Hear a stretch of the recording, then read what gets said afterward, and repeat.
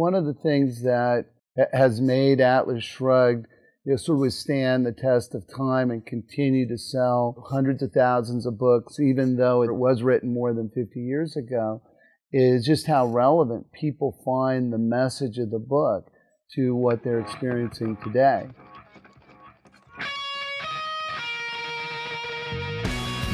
Atlas Shrugged. Ayn Rand.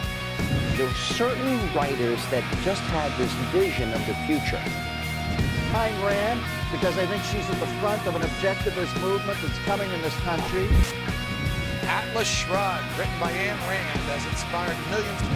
Atlas Shrugged. Everything that Ayn Rand predicts in that book, the subjugation of the individual to the collective, the crony capitalism and rent-seeking of big government, it's happening today. With all the government regulation, with all the government interference, and really the impact that all of this has had since the book was written, I think that that makes the message and story of Atlas Shrugged so appealing to people that embody the American spirit. This book is one of the 10 most influential books of all time, according to a study by the Library of Congress. It was second only to the Bible. Atlas Shrugged is even more important now than when it was written decades ago.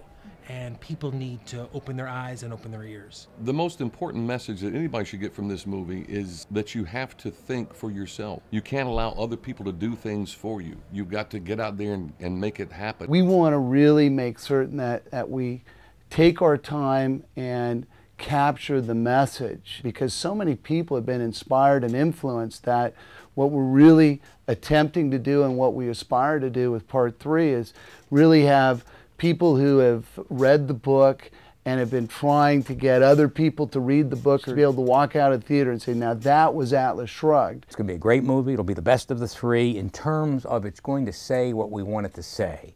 Kickstarter just gives us a great opportunity to reach out to a whole new audience, as well as afford fans of the book a chance to participate and join us and be part of the celebration of Atlas Shrugged. People want to be a part of this. They want to be a part of making a movie about the best book they ever read. We know we're going to have a beautiful film, and we know Part 3 is going to amaze people, but the more resources we have, and of course resources come with money, the greater levels this film can rise to. It's like a bigger palette available. This is a painting that's going to be made, but let's add as many colors to that palette as we can. That's the factor that helps you really make a really good movie to a great movie, that you have that rich palette to draw from. Can you see it on my face? I feel it in the way. America was built on people creating things and be able to keep most of what they created and not have the government come in and steal it or tax it. Ayn Rand understood that in 1957. Even before then, this movie shows you what America can be if we do this, by showing you what America will be if we don't. The question is, do you own yourself? Do you own what you produce? Do you have a right to say what you want to say? Or does someone else, someone from the government, some crony capitalist that has cut a deal with a committee chairman, do they get to decide? That's what this movie's about. It is so timely given the debate that's going on in America today. I think Atlas Shrugged is exactly what this country needs right now. What this country needs right now. What this country needs right now. What this country needs right now.